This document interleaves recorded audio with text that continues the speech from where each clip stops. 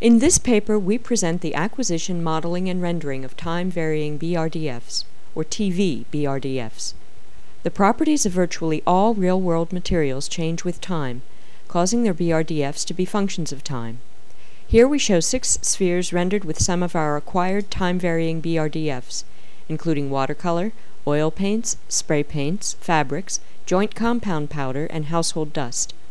In order to capture these time-varying materials, we have built a simple high-speed robotic rig as shown here. The light source is held by a robot, orbiting in a vertical plane around the sample plate.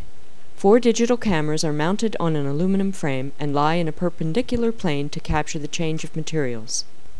To ensure that specular highlights are captured by the top camera without occlusion by the light source, the sample plate is tilted by 12 degrees from the horizon. This system allows for very fine sampling of light directions in the incident plane. A full BRDF scan takes about 36 seconds and corresponds to a single time instance in our time-varying measurements.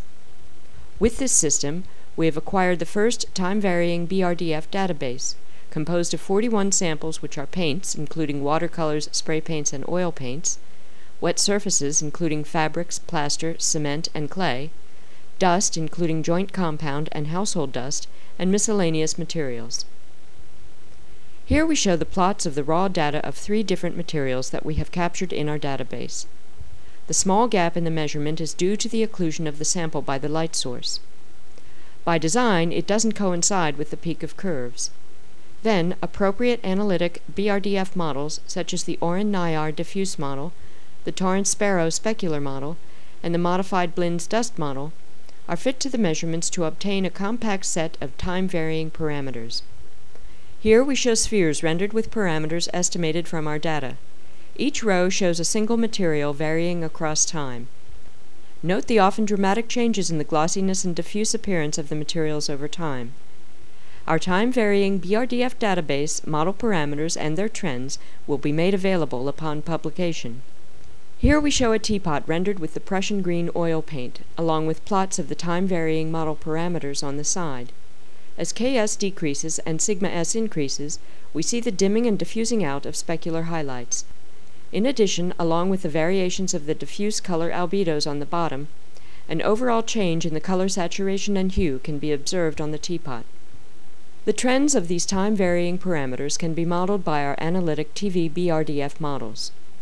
Here we summarize the key properties of our analytic models.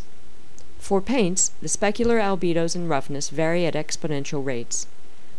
Diffuse colors of drying paints shift within a dichromatic plane in the color space, spanned by the paint color and the surface color. In the case of wet surfaces, the diffuse color shift can be modeled as a straight line in the color space. Furthermore, their surface albedos brighten according to a sigmoidal function. For dust, the specular highlights fall off exponentially and die out in the very early stage of dust accumulation. Our analytic time-varying BRDF models can be used directly for rendering. For example, here we first show a dragon with a white surface. It can be rendered with our captured blue watercolor. A heat source is suspended in the corner to vary the drying rate spatially. We clearly notice the diffusing and dimming of specular highlights and the characteristic diffuse drying patterns.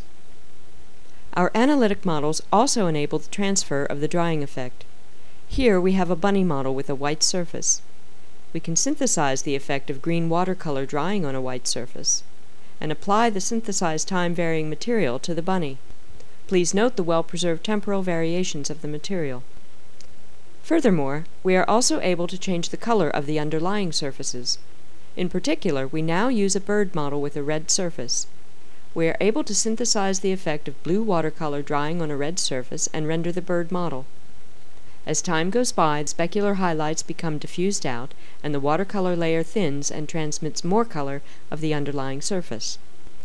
Our final example is a simple application of our analytic model for dust in a tea set scene. Here, dust is accumulating from a circular dust source overhead onto the surfaces with different materials, leading to effects such as diffusing and fading of specular highlights and the overall changes in color saturation and hue. The teapot and teacup are rendered with our acquired data, while the table is rendered with a synthesized material with a low specular component. Due to gravity and surface inclination, Dust is not evenly distributed, and less dust is attached to steeper surfaces. Further, due to occlusion, intricate dust shadows under the teapot and its knob, under the teacup, and on the saucer are formed. In summary, we have presented a comprehensive study of time-varying BRDFs, including acquisition of a database of time-varying BRDFs, analyzing the underlying parameter trends, and developing analytic time-varying BRDF models for the effects of drying of various paints, wet rough surfaces and dust accumulation, and a number of novel rendering applications.